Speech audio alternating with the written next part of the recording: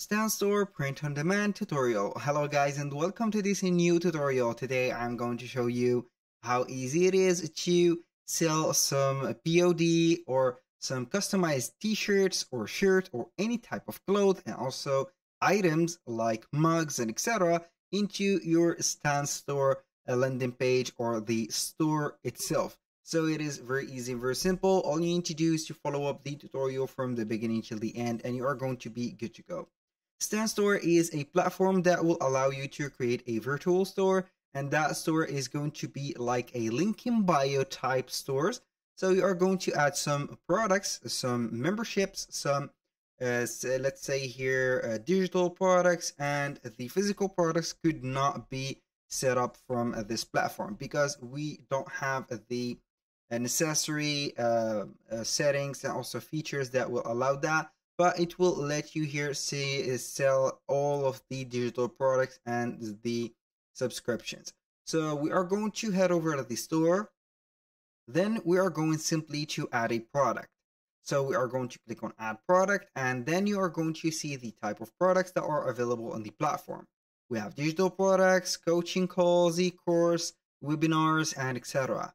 So right here, we are going simply to set the POD product as a URL. Why URL? Because we don't have the page that will set up this or this physical product yet, so we are going to use it as a URL. Now you are going to see here that we have two options to pick. We have a callout or a button. I'm going to set up a callout, and for the image we are going to use a thumbnail. Then we are going simply to add it. Now let's go ahead and add this as an example. I'm going to crop it and let it as it is. Now for the title, we are going to set it, for example, as Blue Shark, for example, Gym T-shirt, for example, like that. And we are going to put the capital S. For the subtitle, you can go ahead and put a little description right there for that specific area.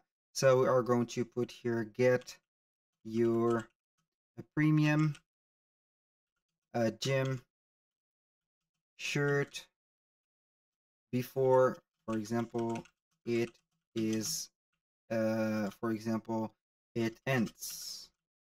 And then we are going to put here the mark. And for the button or the call to action button, we are going to set it as buy now. And here we are going to paste the URL that we are going to use it to.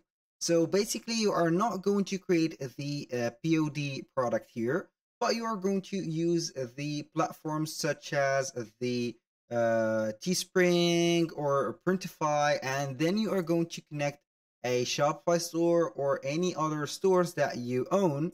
For example, here I'm going to integrate the Teespring one. I'm going to see here the listing or the products that I own, and then we are going to get a link. For example, if I don't want to get the product into another store, I'm going to get it directly from here. So we are going to share the link, and then we are going to put it here. So here we have the link. So I'm going to click on publish.